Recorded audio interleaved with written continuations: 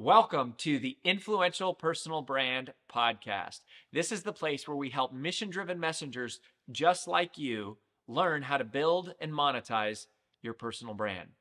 My name is Rory Vaden, and I'm the co-founder of Brand Builders Group, a Hall of Fame speaker, and New York Times bestselling author. And this show is to help experts learn how to become more wealthy and well-known. I know you're going to love it. Thanks for being here. Let's get started. And so I think a lot of this comes down to just being able to outlast your competition, right? And when I say competition, I don't really mean like other people. I mean, can you outlast your fear? Can you outlast your self-doubt? Can you outlast your insecurities? Can you outlast the inconvenience of having to figure out technology? Can you outlast the pain it is and the challenges and the difficulties that come along with getting your message out to the world? If you are a mission-driven messenger, you got to outlast all those things.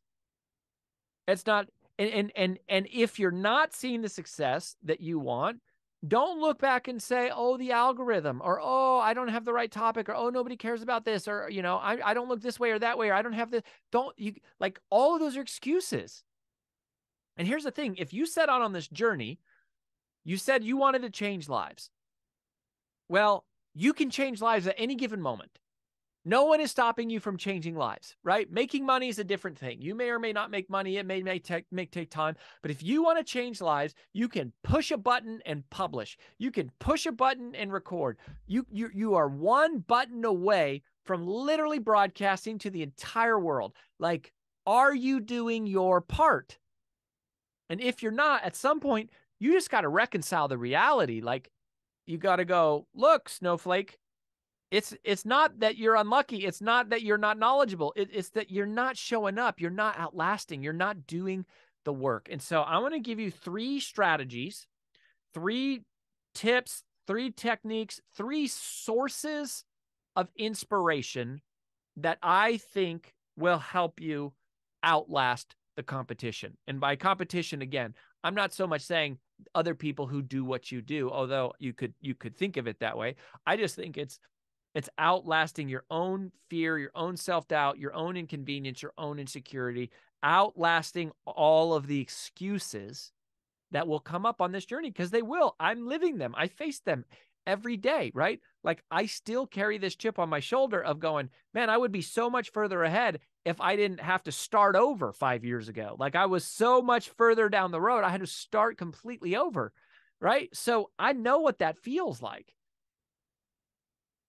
And here's 3 things that I want to remind you of and equip you with that I think will help. So these are 3 sources of inspiration to help you outlast the inconvenience. Number 1 is vision. Vision. This comes right out of my first book, Take the Stairs, which still to this day is selling like hotcakes. If you've not ever read it, it's a life-changing book. Like, if you haven't read Take the Stairs, I don't know how you're surviving. Like, it is a quick read. It has got so many powerful fundamental truths about success in general, and it shows up here and it applies to personal brands. Why? Because one of the things that we talk about in there is that the amount of our endurance is directly proportionate to the clarity of our vision. The amount of your endurance is directly proportionate to the clarity of your vision. When you can see something clearly that you want, when you can see it, when you think about it, when you can taste it, when it's visceral, when you dream about it and you focus on it and you go, this is something I want in my life, for my career, when you can see it, then that creates a naturally strong connection to how the sacrifices you're asking yourself to make today forward you towards that pursuit. It creates a context for action to take place. And so your discipline engages automatically. You become motivated. You become inspired. You become alive. You become activated, right? But discipline becomes dormant in the absence of a dream. Discipline becomes dormant in the absence of a dream. If you're not dreaming, or you don't have a dream, or you don't dream that often, or you don't dream that clearly, or you're not spending time thinking about it, then there is no reason to make the sacrifice. There is no reason to bear the inconvenience. There's no reason to endure the pain, to navigate the difficulties, right? To survive the setbacks, to conquer the challenges. If there is no vision, there's no reason. That's why the Bible says, if without vision, people perish, because it literally dies. There's no reason to put in that effort, that energy, that work, because there's no payoff at the end. But that payoff is something that exists in your mind. The powerful part is not achieving it in real life. The powerful part is having it exist in your mind, which is something you can create and access today. And it will use, and your mind will use that to activate your discipline. So what is your vision? And do you spend time thinking about it? And when we talk about vision, we mean think of a picture, a moment in your life that you want to live in the future, right?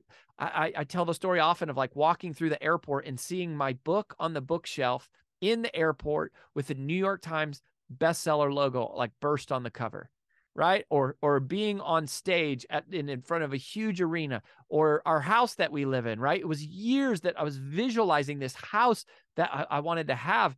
And not so much because I manifested it, right?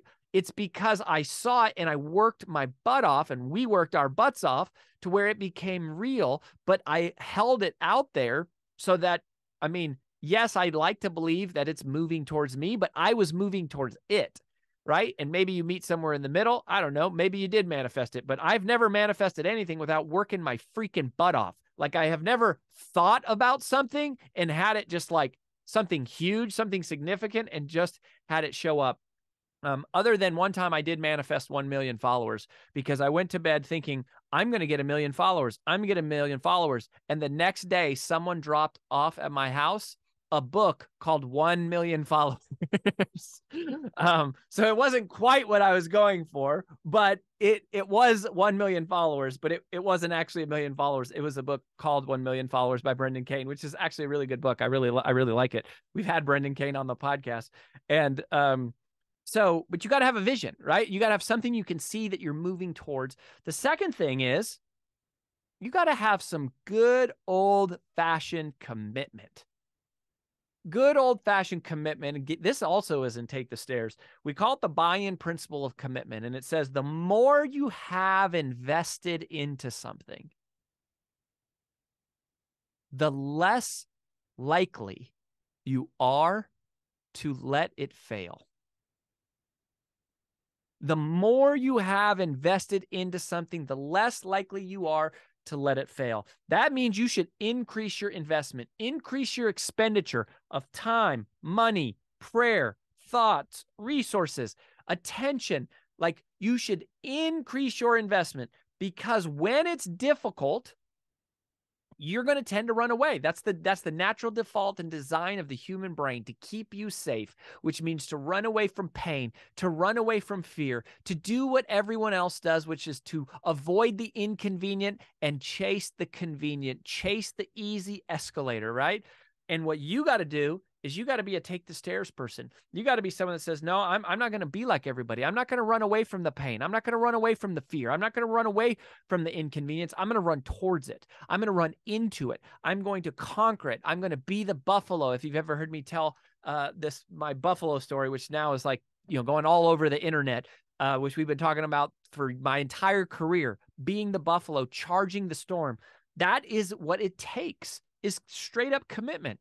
Because the more money you invest into your dream, the less likely you are just to walk away, right? The more time you've got into it, you're like, I can't just walk away from this. Like, I'm not just going to leave this here. I poured my life into this thing. Like, I poured my life into pursuing it.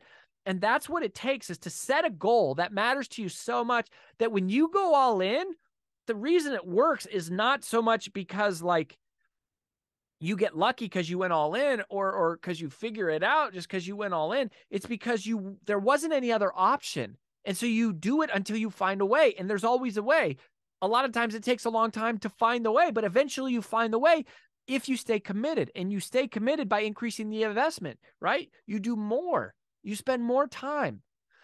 one of my mentors early on in my career was a guy named Randy Gage, and he said this, and I've always loved this. He said, you should always be the number one investor in your own dream. You should be the number one investor in your own dream. You should be investing, not your boss, not your investors, not the bank, not your rich uncle, you. It's your dream. If you want it bad enough, you put your money on the table. You put your time on the table. You come to the playing field and you put your heart on the field and you say, this is what I want. This is what I'm after, and I'm all in. And if you don't do that, then don't be surprised when it doesn't work out. Like, don't be shocked when you fail. Don't be surprised that you end up give up or you get distracted. And what most people do is they don't quit. They get distracted and then they quit inadvertently, right? Accidentally. And it's some good old fashioned commitment. And that leads me to number 3. So the number three force here that you can use, the number 3 source of inspiration to help you outlast the challenges is service. Service. To me, service is the greatest and most powerful, inspiring force there is. It is getting outside of ourselves and what we want and saying, regardless of what I want, regardless of what I care about, regardless of what I like, regardless of what is convenient for me, I'm going to do whatever I have to do to be of value to somebody else, to enhance their life, to improve their life, to help their situation. My inconvenience is irrelevant. The fact that it is difficult is not something that factors into the consideration. It's not a characteristic of the equation, because what matters is helping other people and making a difference and making an impact. And so, honestly, my well-being in that is sort of ancillary. It's anecdotal. It's irrelevant. It's not a part of what matters when you're living in service. And there is no fear once the mission to serve becomes clear. There is no fear. There is no self-doubt. You're not worried about it because you're not thinking about yourself. You're thinking about the person out there who needs you. And that is what I want you to do. That is how you outlast your competition. You're focused on others and you're going, yeah, this is difficult. Yeah, I don't feel like doing this today. Yeah, I don't like it. Yeah, I don't like the technology. Yeah, this annoys me. Yeah, it's hard. Yeah, I'm investing more money into my business. Yeah, but it matters because it matters to someone else. And your message matters. Your message matters to someone else. Your work matters to someone else.